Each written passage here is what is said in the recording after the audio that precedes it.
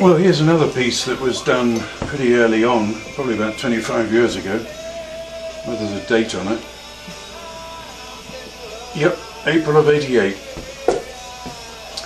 I stamp my name and date on most stuff I make. So 25 years. Now, out of interest, let me just grab it. I made reference on an earlier thing when I was having the drawers open. This shell end mill, very nice tool. It's done quite a bit of work. Still got an edge on it. That was used, I think, to make this and another thing which is going to be covered soon. I'm going to put that back. Anyway, the objective was to make a small block for center drilling, mostly small stuff, center drilling in the drill press. And I think this was a pattern that was published somewhere, and I used this as a basis. So as usual, it's a case of what have I got in stock, because I never had a huge stock of metal in big lengths. It was always bits and pieces. So we took this block, which I guess nominally it's probably, yeah, it is, it's 2 by 2, and the other dimension I think must be 3, probably 2 by 2 by 3. There you are. So we took this block, and the first job was to create the V, which was probably the most critical aspect. So as I hadn't got suitable milling machine facilities, this was set up on the vertical slide in a vise, and you see that. So the cutter was brought in pretty much like that, and I think I milled out the groove at the bottom. So there we are, we've got a V slot. The next thing was to mark out for 4 corner pillars and a couple of securing bolts. These are 1/4, those are 5/16. Then the other thing, which was actually fairly complicated but an interesting challenge, you see the hole in the bottom and this hole in the side. The idea was to have some means of registering position this way and then lock it down. So made this little Y piece, which, if I remember, I had to make by hand. Unlike Keith Benner, I never had a plasma cutter, but I made this little Y piece. So how this works is, in the bottom we have a spring, okay? Spring goes in, and then we've got this little piece, which you may not see in much detail. It's got a through and through hole, slitting saw making a small separation there, and then a blind hole here for pressure. So what happens is, if we can get this assembled right,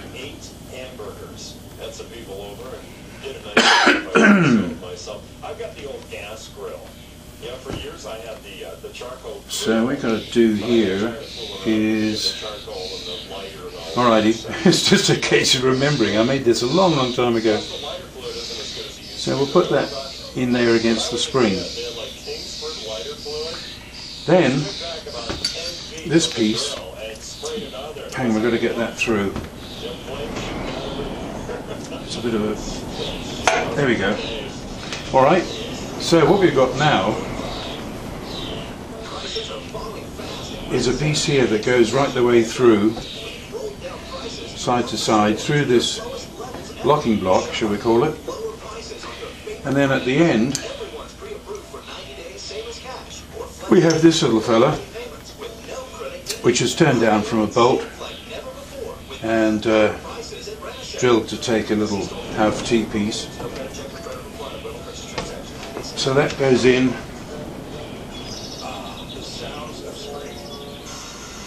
and that then will give a locking. So what we have is two options here. This option gives about an inch into the V for something fairly small and short, and for something longer, these are, sorry, out of frame I think, these are two clearance holes just to take the unused piece. So here we might have something longer, which we might lock out there. We lock that in.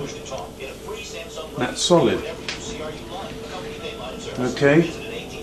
Well, solid for distance. I didn't lock it that tight.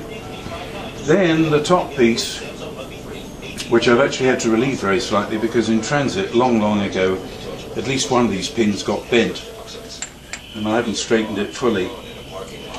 So this top piece, the locking section, goes on there, and then we've got the locking nuts. Now this isn't designed for anything very big. I forget the biggest thing I had in here, probably about a ½ inch. But for some small work where it's pretty tricky to set up for an accurate cross drill, let's get this darn nut started. Fingers and thumbs, fingers and thumbs. There we go. Alright, so that had a slight burr in it, I think. Somewhere there's a bit of a burr. So we bring the piece up, sorry, they bring this top piece up, slide the piece of work in. Oh, let's just pick up a piece of bar. Let's say we got that piece of bar, okay? And that's coming back to our stop here, and then we can tighten it down.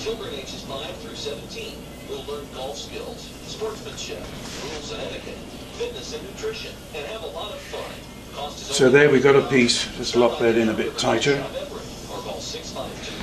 And the final thing here, you won't see that in much detail, but I turned up a number of these little buttons, and that goes in the top, and that acts as a drill guide. And these, I forget how many I made, I don't even know where the others are actually. I've got a whole batch of them somewhere.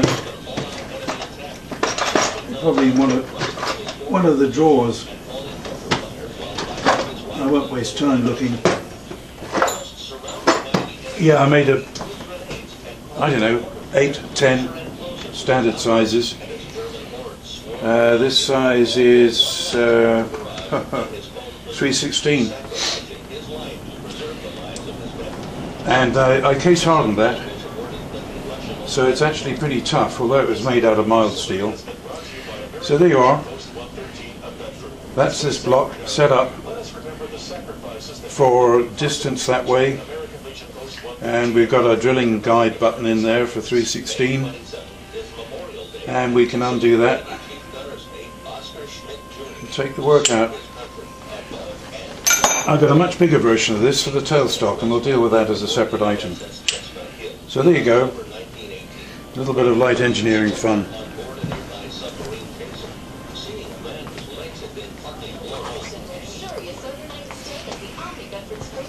Well, just a little addendum to the section we did on this block. I just remembered where the other bits were. So I've got another 8. You won't even see the hole in this one, I don't think. Very tiny. I'm trying to read what the size is on it. I think it's a 64th or something. I don't know.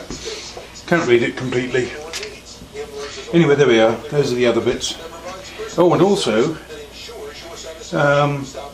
just 2 other options to go on this yoke if needed. Okay. Dedicated to great service.